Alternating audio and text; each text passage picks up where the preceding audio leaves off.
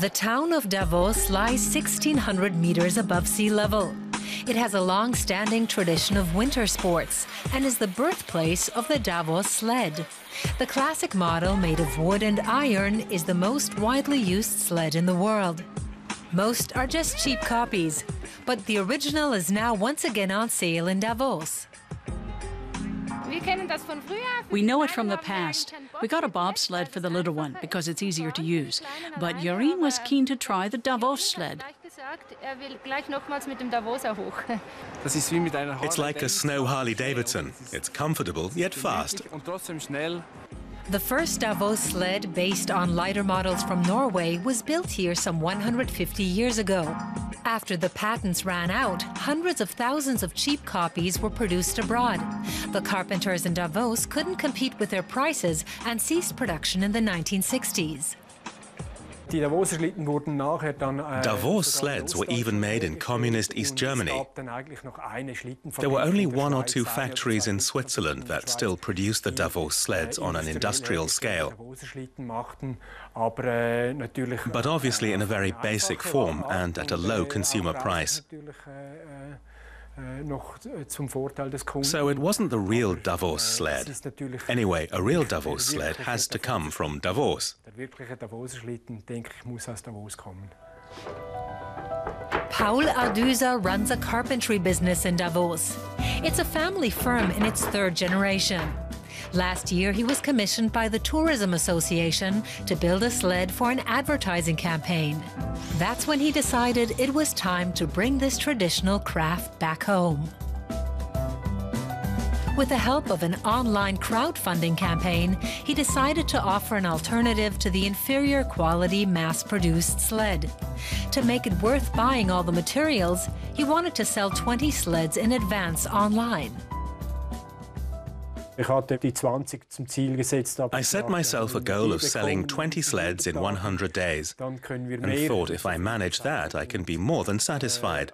After 100 days, we'd sold 65, and now we're up to over 110. We've actually been a bit overwhelmed by the whole thing.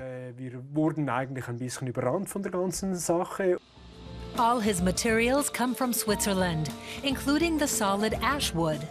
There are 1,000 individual steps involved in making the sleds, and 7 hours of labor. The 5 wooden slats that form the seat are a trademark characteristic of the Davos sled.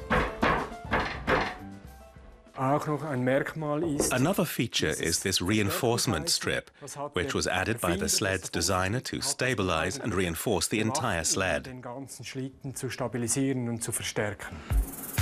The Winter Sport Museum in Davos gives an insight into the long-standing tradition of this local craft. The sleds were originally designed for transporting loads, as the blades glide easily across the snow. It was foreign tourists who began using the sleds for fun and sport. In 1883, Davos hosted the first official sled race. The people of Davos are, of course, very proud that the Davos sled is used all over the world and that this local craft and custom is being revived here again. Paul Ardüser's sleds are put together with screws and bolts, as in the past. No cheap glue here. The sleds are available in 2 sizes and can also be personalized for the customer. Prices start at €600 apiece. But the original Davos sled comes with a lifelong guarantee.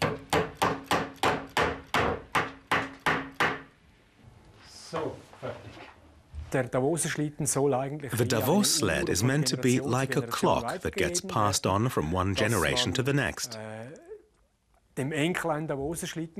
So you buy a sled for your grandchild, who uses it and then later passes it on to his children. That's the tradition we want to revive. I'd be happy for it to be an heirloom, a piece of living history in the family. For the first time in more than 5 decades, the original Davos sled is once again hitting the slopes in the mountains around Davos.